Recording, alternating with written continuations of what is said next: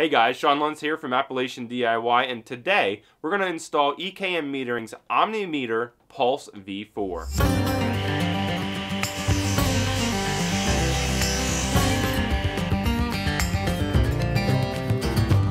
The Omnimeter Pulse v.4 is a monitoring solution for all of your electrical panels, whether it's a main or a sub panel. And we'll kind of get into where this is best used a little bit later on in the video, but right now we're going to go ahead and do an install. Before we get started, we're going to shut off our main breaker and check it with a multimeter to make sure we're safely working within our electrical panel. The first thing that we did is we took the enclosure that comes with EKM Metering's package and just went ahead and mounted it up to the wall here. We just drilled 4 holes in the back and then just screwed it onto a backing plate really close to our electrical panel. The only thing I would recommend when mounting this is make sure that you have enough space when you're opening and closing this door and just clearances around it, because we're going to be working in here a lot with really small wires and stuff. So make sure that you mount this where you can open this door easily. The next thing that we're going to do after we have this mounted is we're going to run conduit from our electrical panel up into the bottom of our box here. So how we got into the bottom of our electrical box is we just used a auger and just augered a hole into the bottom to run our conduit. So how we're going to run our electrical is we have 1/2-inch conduit with these threaded bushings on the end and nuts. We'll just push those up through here and run our conduit right into our electrical panel.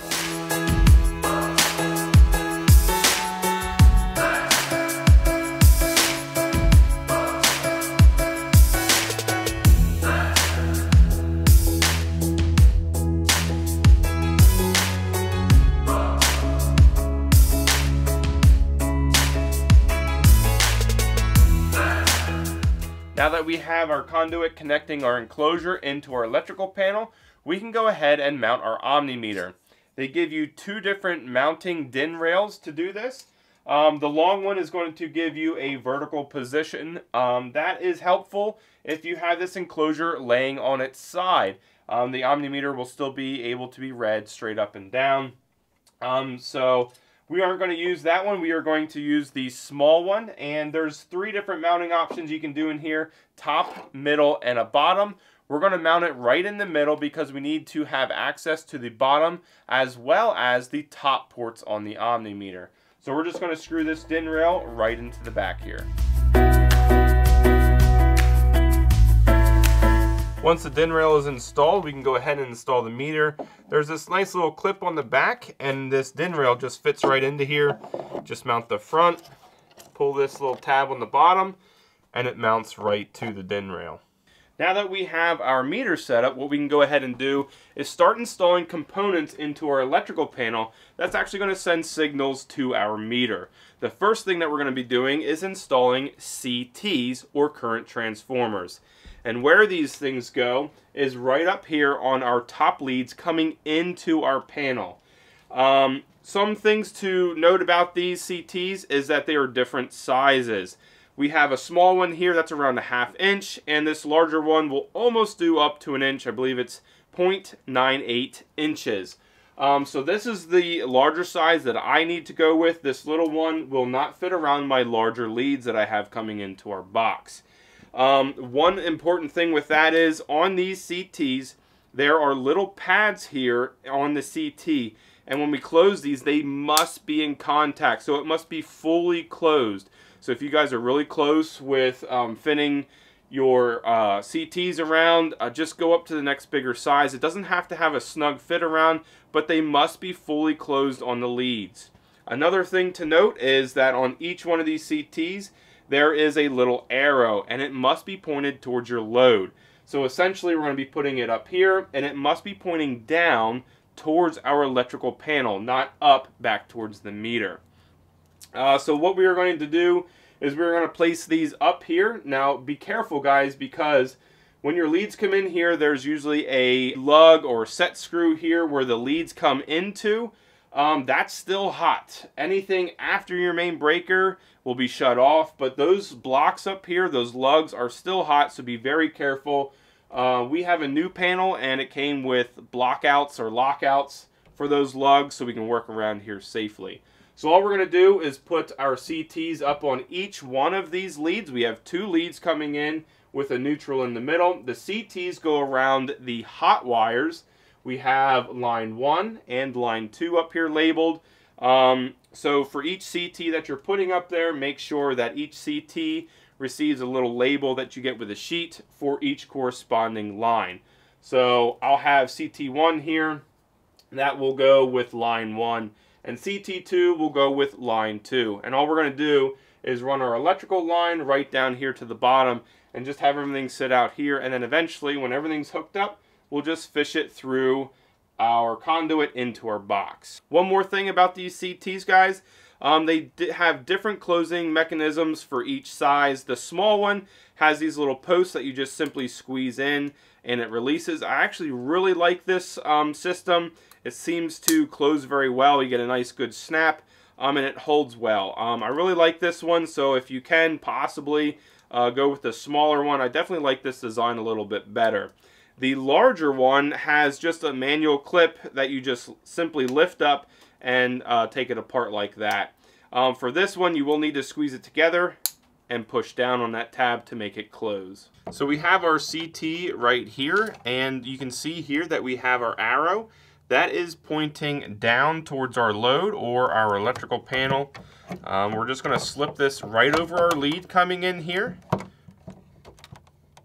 and snap it into place. That's all we need. Now you'll notice that this is loose like this. That is okay. You just want to make sure, like I said before, that you put a zip tie around this to hold the CT closed. All we're going to do is take our wire then and just route it over here to the side, securing it, and just coming down with it to our conduit. So we'll take our other CT for line 2 and make sure that that arrow is pointing down. And then we'll just go ahead and place it over here on our line 2 side.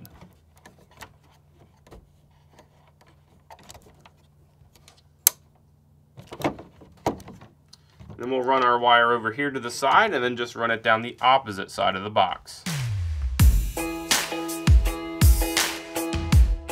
The next connection we're going to make is actually going to do 2 jobs in one.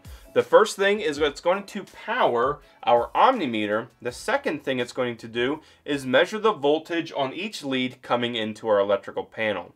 The way we're going to do this is we're going to attach an inline fuse to one of our breakers. Now we're using an inline fuse because remember, this is going to be powering our meter and we want to protect it. It's simply a 1 amp inline fuse that we're going to be using. So we're going to stick this one connection right into the ports on one of our breakers. And there's 2 ways to make the next connection to run an additional wire into your box because these are pretty short. The first being is a simple wire nut. Just take 2 wires, wire nut them together, and run it into your box. It's super simple and anybody can do that. The second way, and the way I chose, is to cut the leads here really close to your fuse holder and solder them in place with your excess leads. All we did was cut it, solder it, and put a heat shrink over it to protect the wire. And that is going to give us the nicest and cleanest look. You probably won't even notice these things once they are in place. We don't have any wire nuts or anything inside of our electrical panel. And I just think it looks a lot neater. So there's 2 ways to do that. Both of them will work and each one will do just fine. So what we are going to do here is we are going to tap into our line 1, which is our left side. So all we're going to do to make sure that we are on the right one, because these breakers do jump back and forth, you can have a breaker on this side that's actually running off of your line 1. So what we need to do is we need to place one of our probes on the bar here, which is our line 1 side, and then the next one will go right into our breaker. Alright, so we definitely know that our top breaker is on our line 1 side, or the left side. So what we're going to do now is test the right side. However, we don't have an open breaker on our right side like we do the left here. So what we're going to do is we're going to throw 2 more breakers in here, because this very next lug that we're going to connect into is actually on the line 1 side. This second lug over here is on the right. So we're going to throw 2 breakers in here real quick.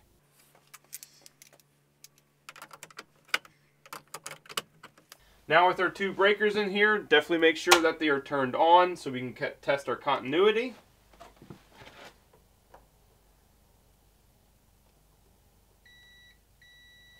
There we go. So for our right side, or line 2, we're going to be using this 4th breaker here.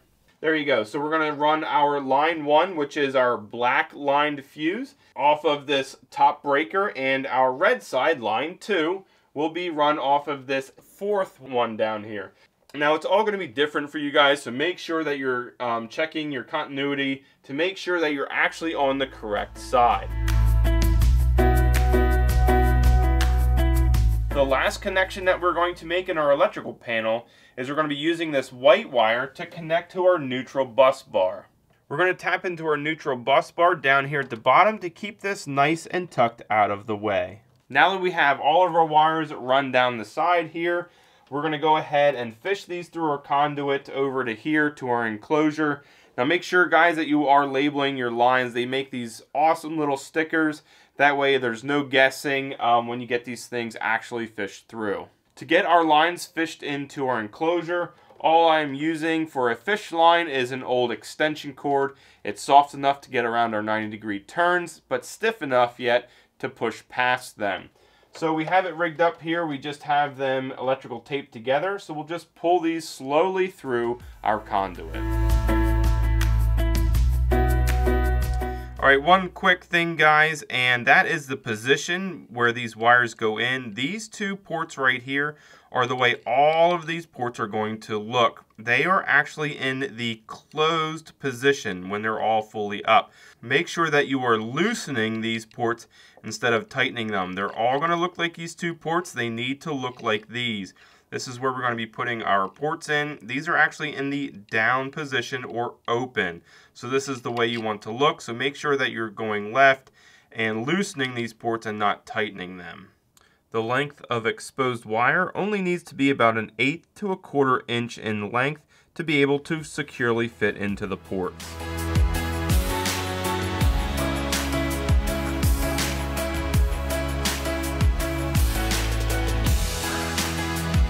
Alright, real quick, guys, I'm going to show you where I wired everything up in the Omnimeter. It's a little tight to get the camera and both my hands in here to tighten everything down, so I'll just go ahead and show you. So our CT, which is off of line 1 or lead 1, comes up right here to our first spot. This is CT1. The number 1 port is going to get the black line, and the second port is going to get the white line. Our second CT, or lead 2, is going to come up here to our second CT. Port 3 is going to get the black line, and port 4 is going to get the white line. Now there is also another spot up here for a third CT for 3-phase CTs. We only have 2, so we're going to use CT1 and 2. Moving over here, now these are our voltage metering spots. So we have 4 ports here. Number 7 is right here. That is going to get our black line. That was our voltage metering on the left side, or lead 1. And then our line 2, or lead 2, is going to get 8. This port right here, and that's going to get the red line on the right side of our panel. And then over here is our neutral in port 10. Alright, guys, we are completely wired up from our electrical panel into our Omnimeter. The last thing that we can do is go ahead and power it up. Now that the Omnimeter is powered up, what it's going to do is it's going to start reading all of the information that it's getting from our electrical panel. And it's going to display everything right up here on the LCD screen. It has 42 values that it's going to continually cycle through. So what we can do is we can just stop right here if this is all the further you want to go. But this system is capable of reading it wirelessly. You can hook an antenna up to this to be able to communicate with your computer, and you can read it anywhere in the world because it's cloud-based, which is really cool. We'll be doing that in the second part of this video series. But for right now, what we're going to do is talk a little bit about where this is best used. And in my opinion, this is great if you guys are renting anything that you have a sub panel for, and say garage, you're renting out a room or a addition to a house and you have a sub panel in there, and you want to be able to bill that person for the energy that they are using. This is the perfect system. All you got to do is tap into any sub panel that is powering that part of the house or that part of the garage or any other outbuilding that you have. This is going to be perfect for that, because it's going to be able to read just what you want in that particular area. Whatever is off of that sub panel, or even a main panel if you have it like I do, it's going to be able to read that. So you can charge accordingly. You just don't have to set a flat rate. And if you want to be able to monitor things like in your shop, when your highest consumption is, to maybe get better rates for your electricity, this is another great way to do that. This has so many features on it. I won't even get into them right now, but there's so many things that this meter will be able to tell you. So it's a good all-around meter for any kind of renting, subletting, anything like that. This is really going to be a shining star to be able to allow you to do that. I hope you guys enjoyed this video. Make sure you guys pay attention to part 2, where we get this thing hooked up wirelessly to be able to communicate with our computer. I hope you guys enjoyed this video. If you did, make sure you hit that like button and head over to Appalachian DIY for more videos. Thanks again, guys, and I hope to see you next time.